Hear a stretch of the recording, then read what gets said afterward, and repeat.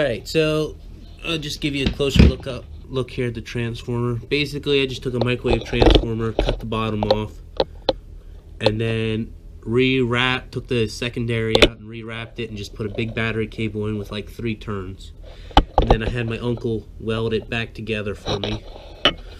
And then I just connected the positive and negative from mains to the primary, and it runs through, it goes through then and out the battery cable, and then we can make sparks and melt stuff.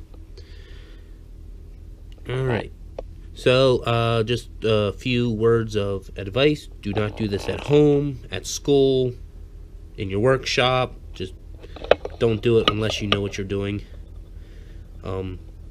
I have no idea what I'm doing, so I should follow my own advice, but yeah, just don't do it. You can get hurt by doing this stuff.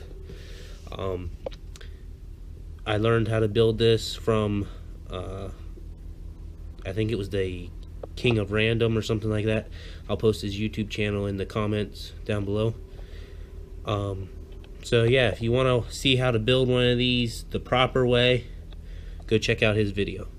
Alright, thanks for watching, guys. Hope you enjoyed, and until next time.